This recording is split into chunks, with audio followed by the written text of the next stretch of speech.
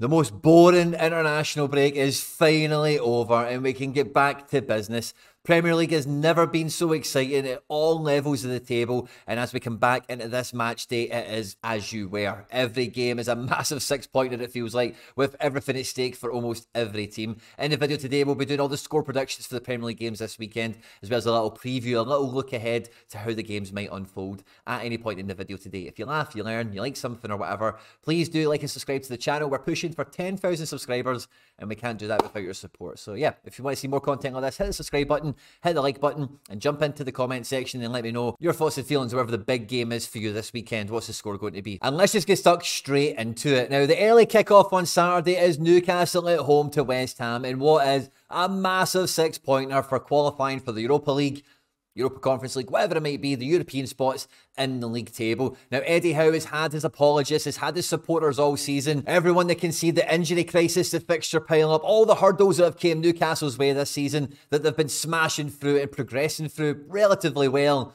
throughout the course of the season. But with 12 losses on the board, now is the time for that form to be arrested. Newcastle now need to put on a massive winning streak to maintain that hope, that dream that they had at the beginning of the season of being in amongst the top echelons of the table. But with David Moyes' West Ham coming to town, nothing is certain. West Ham have got that knack of getting results when no one really expects them to, even their own fans. Riding high at the moment in 7th in the table, going the course in the Europa League as well. David Moyes has been around the block often enough, and he knows that Newcastle want to attack into space, want to counter-attack, and I can see him coming to St James's Park with that style of football that boils the blood of West Ham fans, to keep the scoreline tight and to allow West Ham to try and counter-attack into space on Newcastle, who at home, in possession of the ball, will be under pressure to come out, leave spaces exposed in an effort to go on and get the crucial points that they need, the victory that they need for themselves. No Sven Botman is another massive loss for Newcastle, but as far as Newcastle starting 11s go, this is not as weak as it's been,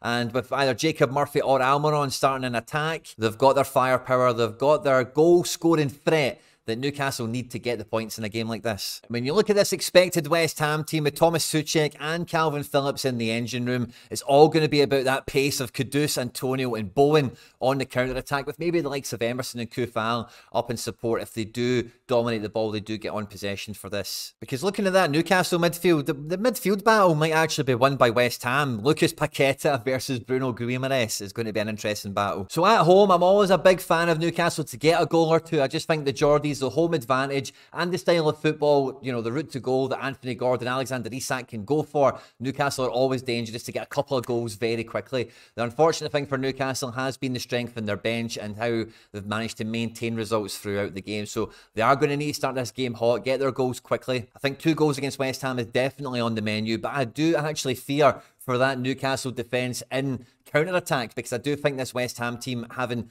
demolished Freiburg by 5, riding high in 7th position, like I mentioned in the table, is full of confidence, is fully armed, and don't really have much going against them coming into this match. And this feels like a game that Hammers fans are going to be saying Moyes out at the end of, down to the style of football. I think it's going to be a 2-each draw. I think we're going to get a Desmond Tutu here, but it might be one of those scorelines where West Ham fans tell us it flatters West Ham and they were actually really bad. I would like to see Newcastle get the win here, but I just don't think they'll have quite enough on the day. It'll be a great early kickoff. Let me know your score prediction for this one. Tottenham and Luton have been 2 of the stories of the season in very different ways for achieving things that most people didn't give them any chance in hell of achieving at the beginning of the season. And as they face off in this game in the Premier League, it is firmly a 6-pointer at both ends of the table. Luton, who are fighting off against relegation, with some of their competition maybe losing some points off the field, maybe makes their job a bit easier. They're just taking it one game at a time and just trying to get the job done on the pitch. And much is the same for Ange Postecoglou's Tottenham Hotspur, which finally now, after international breaks, players returning from injury, it's not quite a full-strength team yet for Spurs, but it's getting as close to full strength as it's been for a strong, sustained period of the season. Currently 3 points behind Villa, who have got a huge game themselves this weekend, and with a game in hand, Tottenham will be definitely looking at this game as being a massive 3 points for them and keeping that march on for finishing top 4, just in case top 5 isn't quite Champions League. And for Luton, like we mentioned, it is tight at the bottom. With a front three of Kulusevski, Son and Brennan Johnson, this is pretty much as scary as Tottenham's been this year when you look at Maddison, Bentancur and Papa Sarr in midfield as well. But it is in defence. We're going to see Dragusin, the January signing, get a start in this game alongside Christian Romero and first choice fullbacks Pedro Porro and Vicario.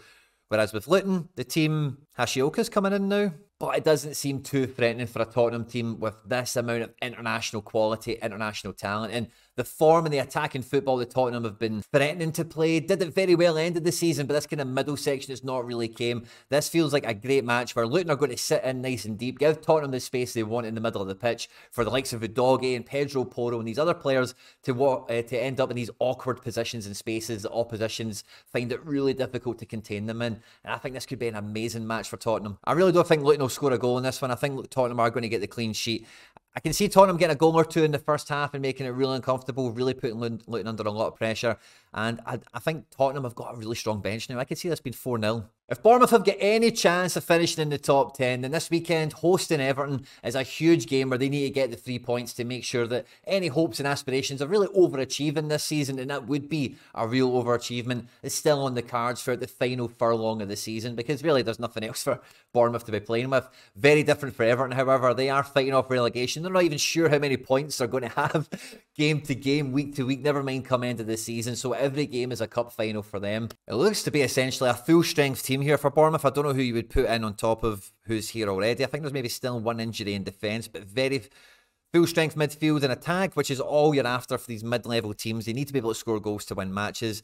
And when it comes to Everton, Beto looks to start an attack over Calvert-Lewin. Calvert-Lewin still to be called upon maybe from the bench in this game, and it's all the work effort and energy in that midfield and defence. So I think this is going to be a game that probably doesn't have many goals in it, but probably has a lot of opportunities. I think it's going to be quite an open affair. Everton will be going for it. That'll give Bournemouth the space that they want to try and counter-attack in and try and use the likes of Solanke and maybe even Enes Unal from the bench. But like I mentioned, I don't think there's going to be a lot of goals in this game. I'm going to go for Bournemouth 1, Everton 1. Fulham have been one of the most exciting teams for a neutral to watch this year. They've scored more goals than Man United, and the only team in the bottom half of the table that scored more goals than them is Chelsea, who are in the bottom half of the table still. They go away to Sheffield United this weekend in a game that could be goals galore for Fulham, as Sheffield United are still firmly circling the dream of inevitable doom in relegation. Sheffield United are still going to persist to play this Christmas tree formation that's getting them nowhere fast against a Fulham team that has been free-flowing, free-scoring.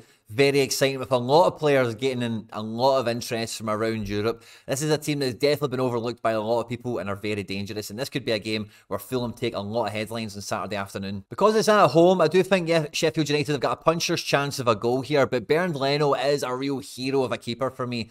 So although I do think Sheffield will get a few shots away, maybe create a few opportunities, I don't think they're going to hit the back of the net. Whereas Fulham, I could see them hitting 3, no problem at all. And it's just really, you know, how good are Fulham? How good are their players, etc.? Can they go on and score more than that? I'm not too sure. I'm going to go for Fulham 3, Sheffield United 0. Nottingham Forest have now firmly been dragged into the relegation battle, and as they host Oliver Glasner's Crystal Palace this weekend, they've got a massive uphill task. They're playing a team who previously have been very defensive, very organised and very compact, and are now playing under a manager that is the absolute opposite. I expect Crystal Palace to really come to this game on the front foot, looking to grab a win, look to earn a win, look to score their way to getting the win against a Nottingham Forest team who have the talent to attack, will look forward to a back and forth encounter with Crystal Palace. No two ways about it, but will be treating this game like an absolute cup final. They are third bottom in the table, and with the points deductions that are coming and maybe still yet to come, every point is a prisoner for Forest, and they are not going to be lying down for any team at all. And when they see Crystal Palace come into the City Ground, it's definitely a game that the Forest players have got to be up for. If Nottingham Forest do get relegated, and it very much looks like they will this year, this midfield, Dominguez, Sangar, Callum Hudson-Odoi, Morgan Gibbs-White and Alanga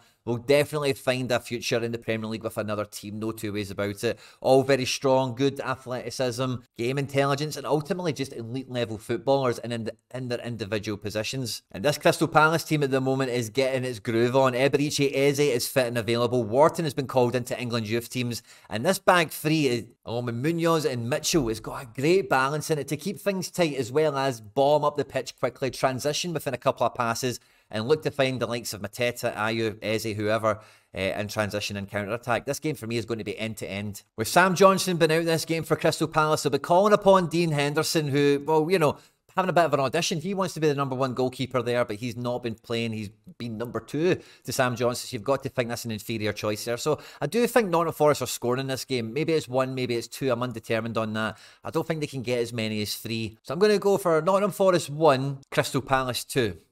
I think Palace just edged this. Now, Chelsea are fast running out of excuses for why their season hasn't gone the way it should have gone. Currently sitting in 11th in the table at the moment. You've got to think they're going to get the job done against Burnley this weekend. Chelsea have scored 12 goals in the last 4 games, a solid 3-goal-a-game average, which is the sort of form that you would have expected from a team that has been so expensively composed and built. And when you look at the Burnley team, they are conceding that volume of goals on a regular basis. So it does feel like this could be quite an easy game for Chelsea on the face of it. A great game for their star players to pad their stats a bit, to notch up, you know, a few more goals, assists, key passes, highlights, whatever it is that motivates them on their way to securing 3 points against Burnley. I do think this could be a famous result for Chelsea that will give them a nice happy weekend, to maybe give them a wee bit of faith, a wee bit of confidence to progress throughout the rest of the season.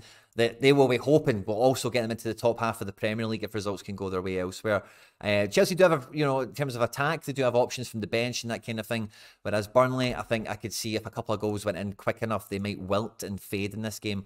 I'm going to go for Chelsea 5, Burnley 0. I did a full breakdown, a full preview and prediction of how I think Aston Villa v Wolves is going to shake out. But make no mistake about it, this is the highest stakes this derby has ever been. Both teams still fighting for European football. Aston Villa hoping to maintain and hold on to the Champions League positions, whereas Wolves and Gary O'Neill are trying to fight their way into the Europa Conference League spots, maybe even the Europa League spots after missing out on an FA Cup semi-final and maybe a very memorable cup run. But Gary O'Neill and Unai Emery, for me, are definite contenders for manager of the season. I don't think Gary O'Neill would win it. Maybe Unai Emery could, because both managers have been doing an absolutely stellar job. Unai Emery and Aston Villa have had probably the most unheralded, the most unreported injury crisis of the season, and with the fixture pile up and everything else that they've had competing, midweeks and weekends all season long, they have been excelling and exceeding expectations constantly. But the exact same can be said for Wolves, of course. You think all the way back to pre-season, Lopetegui leaving, the transfer window was a nightmare, Gary O'Neill coming in at the last minute, and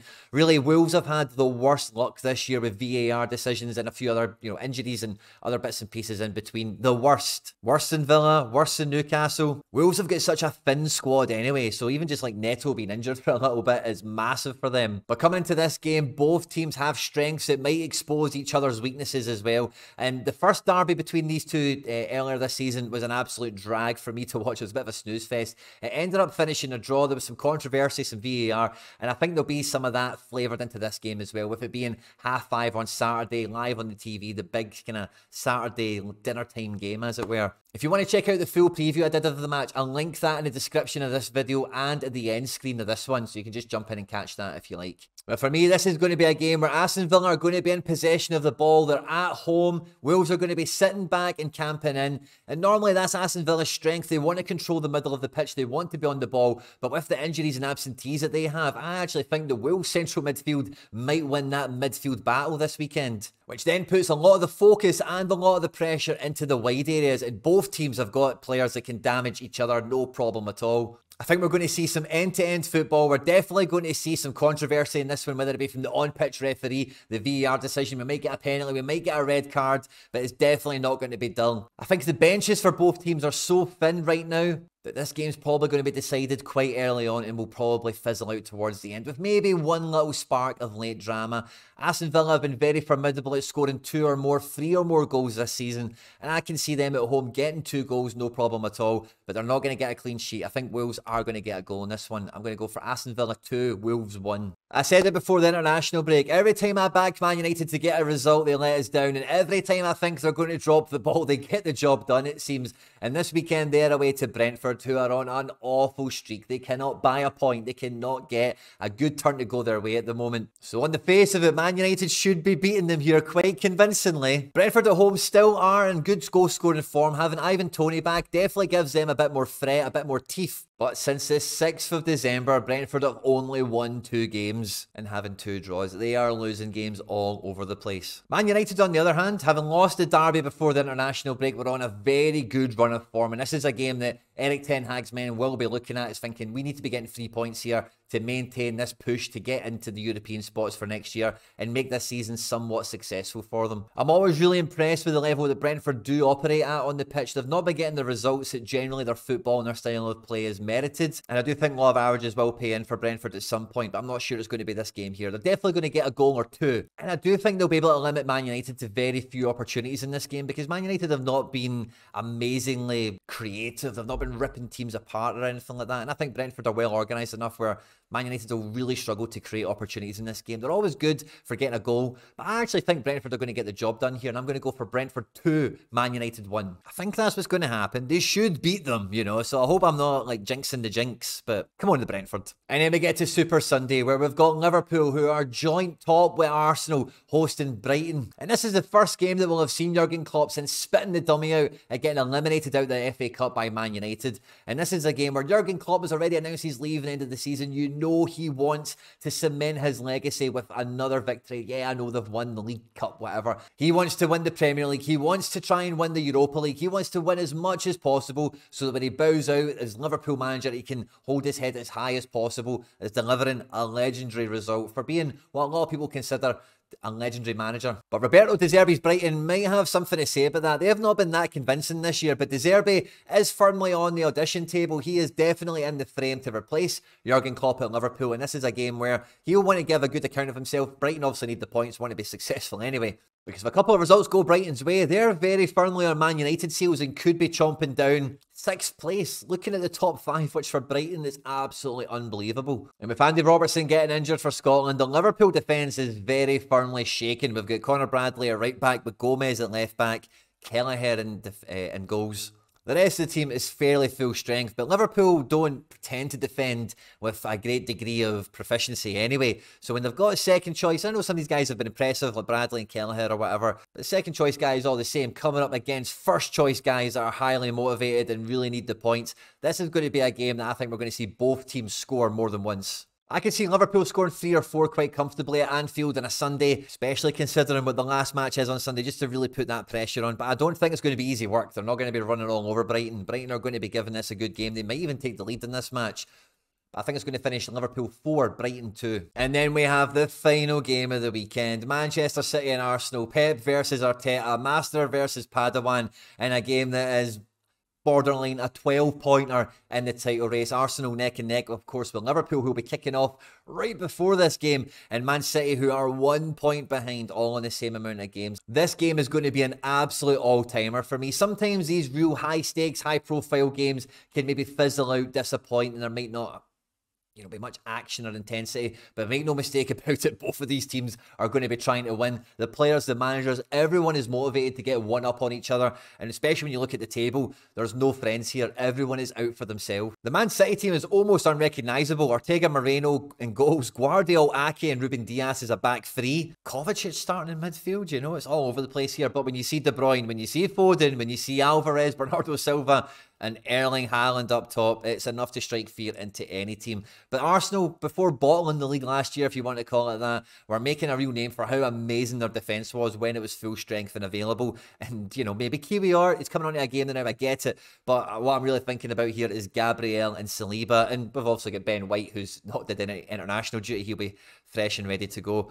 But when I'm looking at this game, the big part of this preview that I'm excited to see is Declan Rice and Odegaard in this game. Declan Rice, especially after his big money move. This is why you buy a guy like Declan Rice. And I think it's going to be him versus Rodri, Odegaard versus De Bruyne. That midfield battle of the creator, the engine, the talisman, and Odegaard and De Bruyne versus the engine room, the box-to-box, the heart and soul of the team of Rodri and Rice. It's going to be a real interesting battle. It's not quite going to be like Keane and Vieira or anything, don't get me wrong, but I think this might be as close as the modern era has came to that kind of on-pitch, like man for man, same position, really fighting 6 pointers for the title. Saka looks to make the game. Havertz in the false 9, false Havertz position, whatever we're going to call it. And Trossard probably gets the nod here as well. I think Man City are always good to get 2 or 3 goals in a game like this, just with the amount. Arsenal really need the points more than Man City, because you've got to imagine Liverpool beat Brighton and then Arsenal are behind the 8 ball coming into this game. And Man City love that. You know, they love a team that are going to come out, vacate space, take opportunities, take risks to give them the chance to try and exploit in that into. So I can see Man City scoring 3 goals in this, no problem at all. And it is just going to be a case of, can Arsenal match? Can Arsenal exceed them? I'm not so sure. I think at the Etihad, it can be a wee bit more difficult for travelling teams. Not really maybe necessarily down to the environment from the fans or whatever, but Man City have got a really good home record in these bigger games. I think the goalkeepers are going to make the difference here, and I just prefer Ortega Moreno to have a better game than David Raya. So I'm going to go with Man City to win this game by 3 goals to 2. I hope you enjoyed this one, guys. On screen there now is some other stuff that I've made that YouTube thinks you might enjoy, as well as that full preview of Aston Villa versus Wolves. I hope you enjoy all the football this weekend. If you're out and about for the Easter weekend, have fun, stay out of trouble, and I'll catch you on the next one. Take care. Bye-bye.